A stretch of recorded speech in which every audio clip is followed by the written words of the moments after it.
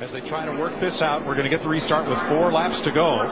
On the point, Ryan Newman trying to score the first win for what is Stewart-Haas Racing. Dale Jr. trying to win 4 in a row for Rick Hendrick with 4 different drivers. Kurt Busch trying to get back to victory lane. Not sure what Tony Stewart just did. Tony's car, Mike. Tony's not going. Something's wrong with his car. Yeah. He's off the pace. Not getting up to speed at all. No. And you see what Dale Jr. was talking about. He's laying a he's laying a bumper to that 39 car, trying to get him away from the rest of the pack. But tell you what, that 31 and that 6 and maybe that 20 car, I think they may have a little something for that front 2 or 3. No real big runs yet. No real big runs. You're 3 laps to go when they come back. Newman trying to hold the bottom. And look at our buddy Carl Edwards, who hung around at the back all day. And here he is. He's in the 8th position, right here in the back of this lead pack, in pretty darn good shape. Coming to 3 to go. 3 to go. 8-car breakaway at the front. Still a lot of action behind them, but likely one of these 8. Larry, this is what you come to Talladega for. You come to Talladega for these unpredictable, wild, crazy finishes. Stewart just came by, and he's on 7 cylinders. That's a shame. He had a good shot. He could have helped his teammate, because I think he's going to need it. Now, Ryan keeps allowing, Junior keeps peeking the nose out to the inside, but there's no room there to make a move. No, and I'm not sure why Ryan is kind of leaving that bottom, just that little bit of an opening. He's going to get a fender underneath of him and shove him right up out of the way if he's not careful. And I need to know about the runs. I need to know they got runs. And 4, he's trying to get back there to the 31, but the 31 doesn't. Junior wants his spotter to be a commentator and tell him everything that's happening behind him. And then he'll decide where to go and when. Well, he's got 2 laps to decide. I tell you, it's working like he wanted it to, though, because here they come. Look at the 99 and Brad Keselowski. And once again, there's that 2-car draft. And they look at the run. They get off turn 2. That's 10 miles an hour faster than the cars in front of them. They'll be coming to the white flag this time. It's going to get interesting because Junior cannot sit there and run second. This is his best shot at winning he's had in a while. He's not going to run second in this race, I can tell you. And is Edwards going to get to the front, or are they going to stall out before they get to Junior? They got that run, baby. And what's interesting, that's a Hendrick car running second. That's a Hendrick-related car leading the race. And that's a Hendrick-related car pushing Carl Edwards' white flag this time. Yeah, Carl Edwards from the back all day to the lead with 1 to go. 3 Chevys and 1 Ford. And it doesn't matter now. Your friends are where you find them. And from hanging out back, Carl Edwards. I'll tell you, I don't know if they can catch him. What we've seen today, 2 cars get that big a run on them. I don't know that the 39 and the 88 can catch them. They're in the draft of Edwards and Keselowski. He's all over you here, just you and him. Carl Edwards restarted 8th. If that 09 can stay hooked to the back of that 99, it's going to be hard to get him. It's going to be close right here at the line. Can Keselowski try to win it? I don't know. I don't think he can step out until he waits till the last second and picks up. He goes to the outside. Is Edwards going to he turns him? No. Oh, and that destroyed the front end of Newman's car. No. Edwards will not make it to the flag. Oh, Brad Keselowski won this race.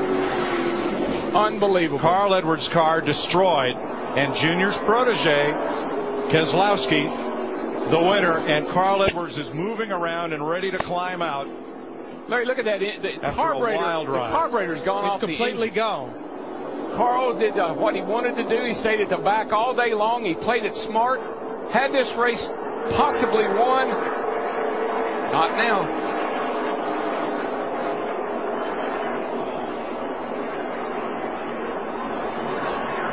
Not sure where Carl's going.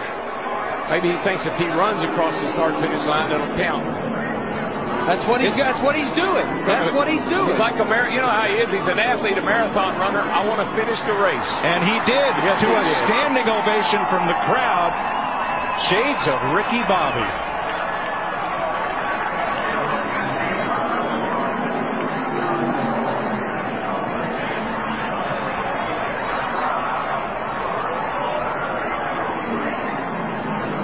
Don't you know, Larry, that James Finch is fit to be tied right now? Finch owns this car. He bought it from Rick Hendrick and leased the engine, a whole Hendrick package. Let's take a look, Mike. Carl Edwards, he opened it up just a little bit. Yeah, I'm not sure. I think this is a hard lick right into the fence. I mean, that car, that looked like Bobby Allison did here in 1987. The catch fence did its job, Thank and goodness. the car did its job. Thank goodness we have the new, stronger, much stronger, safer catch fences. And Newman took a hard hit from Edwards as well. Look at just a car with the room left on the bottom. What happened here is the 09 looked to the outside. Carl went up a little bit to block him, and 09 went right back to the bottom and clipped him. You know, the move looked a lot like the one that Brian Vickers put on Jimmy Johnson when Vickers won. Wow. But what a hit. Wow. That is 1987 all over again. Oh, my gosh. And did you see that?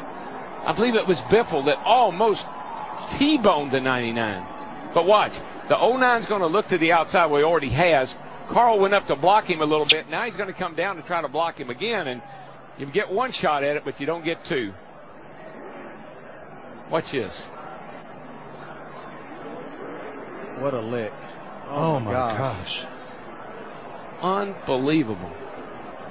You know, and looking very carefully at the catch fencing that held, and I did not see any debris go into the grandstand.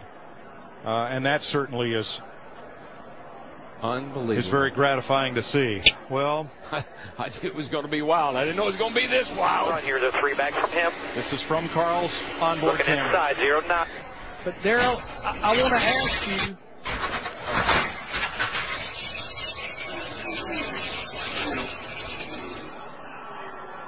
And from Dale Jr.